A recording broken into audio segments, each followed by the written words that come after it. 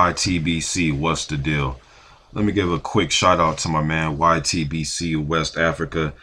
I was on his last video. I'm gonna leave that video in the description box. And in the video, it was a two-part video.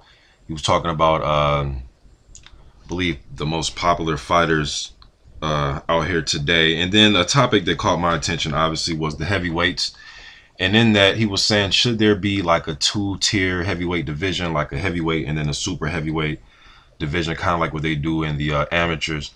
And yes, this topic has been brought up quite a few times. I remember I was almost in agreement that, you know, between 200 and 235 pounds should be heavyweights, and then, you know, in anything 235 plus should be super heavyweight, you know, so, you know, pretty much 236 and up.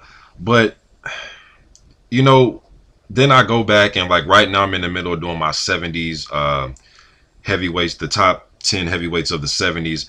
And the 20 guys that I came up with in the 70s, the 20, you know, top 20 guys, the average weight was 211 pounds. When I go to the 80s and I did my top 20 there, the average weight was 220 pounds. In the 90s, the average weight of the top 20 guys were 234 pounds. Average weight for the heavyweights from 2000 to 2009, 234 pounds. You know, so you look at today's landscape, you know, you got guys like Tyson Fury, Klitschko, Helenius, Joshua, Pulev, Ustinov, Jarek Jai, Thompson, shit, Brown, Takam, all these guys, man, that they all weigh 250 plus. Some guys 260, 280. Ustinov is a big motherfucker. He is a big, huge dude.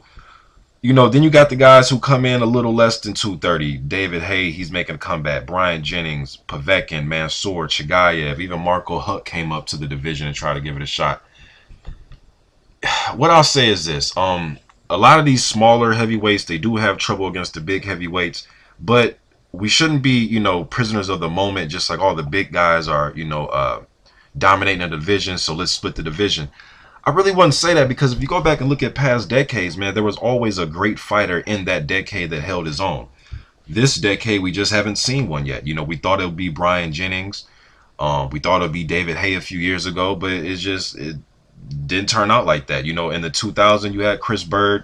Chris Bird was 11-4-1 in the between 2000 and 2009. He fought, you know, Galata, Povetkin, Holyfield, McCline, you know, Vitaly, Vlad. In the 90s, you had guys like Michael Moore and Holyfield, and I mentioned that, or let me mention that YTBC Africa, along with many other fans, didn't think that Holyfield was natural during the 90s, you know, but that's neither here nor there. The fact is that you had small guys that were able to have success in the division in the 90s. In the 80s, the average weight was 220. A lot of people like to say Tyson was a small heavyweight. He was average weight, 220. You know, sometimes he'll fight at 218, 217. You go to the 70s, guys like Frazier, Quarry, Shavers, those guys were 205. You know, Shavers going to fight with Roy Williams and Lau, and he would go into those fights and he would be outweighed. You know, I believe the only, you know, what he had the fights with Holmes, and I believe one fight they weighed the same, and another fight he was a pound heavier. I know all the way up until 1995 in Shavers' last fight, he weighed in, what, 211? So he's always been a considerably small guy, but he had crazy power punching. The guys in the 70s, the smaller guys in the 70s, they brought something great to the table. Corey, with his heart determination, he was able to steamroll a guy like Shavers with Shavers' power punching, you know, able to go in there against guys like Ron Lau, who got crazy power punching and outweighed him.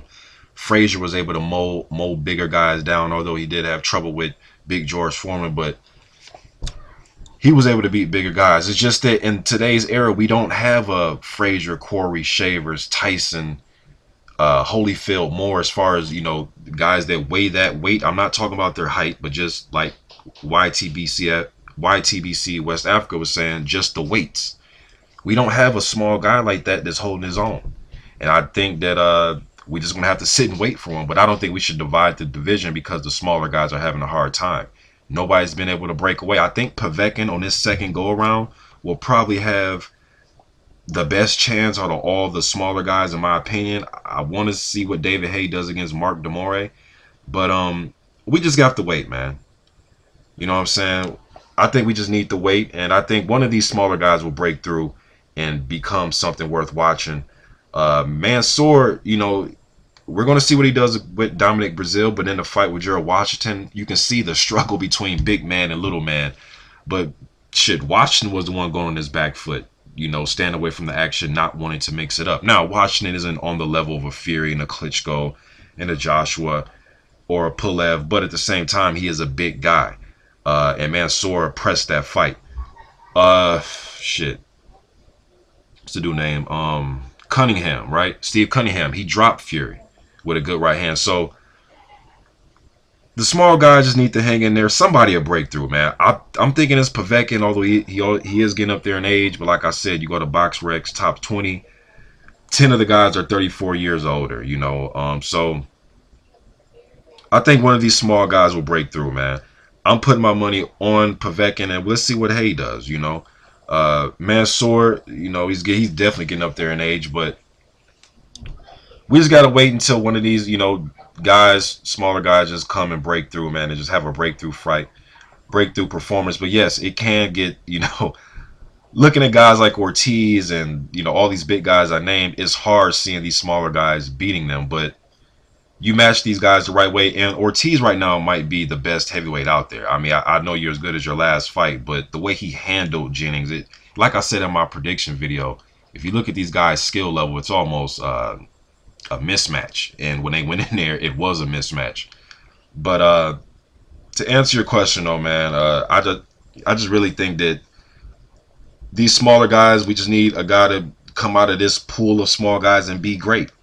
You know, let's not divide this division because these small guys are struggling. They got to be great. Somebody has to break out of it, you know, and break the trend. We need a Chris Bird, a Holyfield, a Moore. Even though guys consider Tyson small, you know, he was smaller than your Greg Page and Bone Crusher Smith and Tony Tucker and Tubbs and Douglas and Coetzee, but he was still 220. He was still at a nice weight. So small guys can't get it done. We just need a great small guy to get it done. A guy that, you know, that can get in there and have some type of power. All those guys I named, like a Tyson and Frazier and Shavers, they have power. None of these guys possess that type of power. Maybe a Povetkin.